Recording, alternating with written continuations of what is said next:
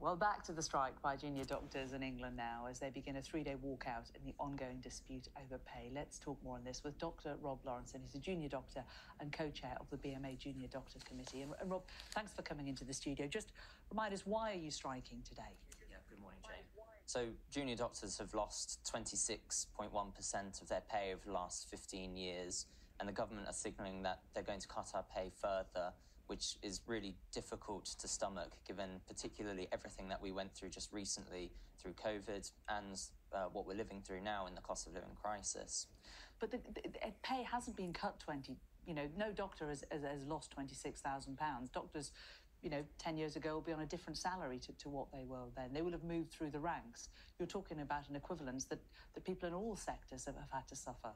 So we're comparing doctors of the same rank, if you like to say, with themselves back in 2008. And our argument is that no doctor is worth less than what they would have been worth in 2008. And you're quite right in saying that wages have stagnated for an awful lot of people over the last 10, 15 years. But doctors have lost over a quarter of their pay packet in real terms. And they're some of the worst affected members of society. You say that, but there will be people who will say, well, what about nurses? They are paid a great deal less than junior doctors.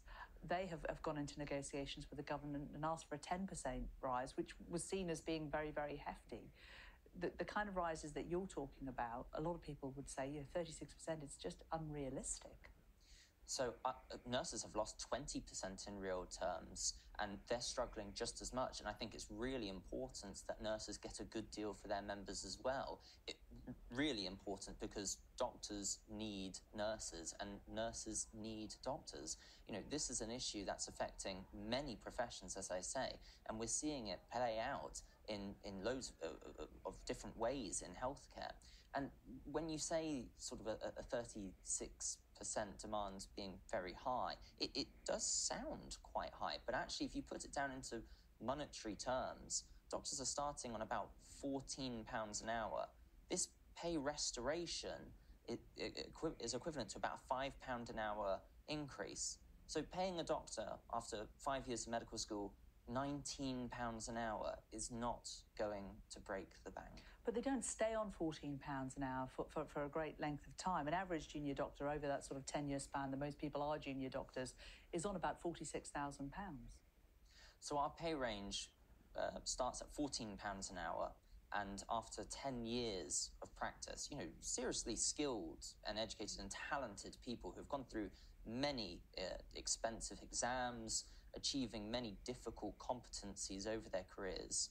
So, for example, neurosurgeons operating on people's brains in the middle of night, they can be earning about £28 an hour on their basic hourly rate. And our basic hours are quite shocking. Our basic hours range from 7 a.m. to 9 p.m. That's what's called a basic hour for us. They are long days, isn't it? No one's doubting, certainly, how hard junior doctors work, or indeed how deserving that they are. I think the argument is that the demands you're placing, the government would suggest, are unrealistic, and also that you don't seem willing to get around the table and actually talk to the government. We have a letter from Steve Barclay. He's made it really clear that he wants to sit down and talk to you guys. Why are you not going in and talking to him? Why are you still striking when the government has made it really clear they're happy to talk? So again, going back to those figures, a £5 to £10 an hour ask is just restoring our pay back to 2008. So a doctor starting on £19 an hour or £38 an hour, it's really not much when you think about the skills that these people have. And when Steve Barclay talks about not meeting, we wrote to him back in August, 7 months ago. And the first time I met him was on the 2nd of March. And what I don't quite understand is, on the 24th of February, after our ballot result, a resounding result, which showed 98% of doctors wanted to take this strike action, we announced our dates on the 24th of February. And then on the 2nd of March, we met. He told us he didn't have a mandate and had to go back to the Prime Minister. But we've got the list from the 11th, saying he's willing to talk. Could you not have talked to him on the 11th, on the 12th, on the 13th? So he's not willing to talk. That's the problem. But you seem not willing to talk. You know, he has, with greatest respect, made this letter very, very clear that he's willing to talk, and it's dated the 11th of March. We're very happy to talk. As I say, August we wrote to him, October we wrote to him, November we met with the Department of Health and Social Care, and they told us, until you've got a ballot, until you've got a result, there's no point talking. We've had our ballot, we've had our result. So and why in not fact, talk? we met with him on the 2nd of March, and we were having a talk, and then he told us he didn't have a mandate. He came back to us Friday night. He sent me an email at 9:49 p.m. asking us to talk, when we'd had a meeting with his civil servants earlier that day, which he didn't turn up to. We've gone to many meetings, and he's only turned up to one. So for him to come out and say that we're not coming to the table is frankly disingenuous. Okay, Dr. Rob Laurenson, Junior Doctor and Co-Chair of the BMA Junior Doctor Committee, thank you very much. Thank you.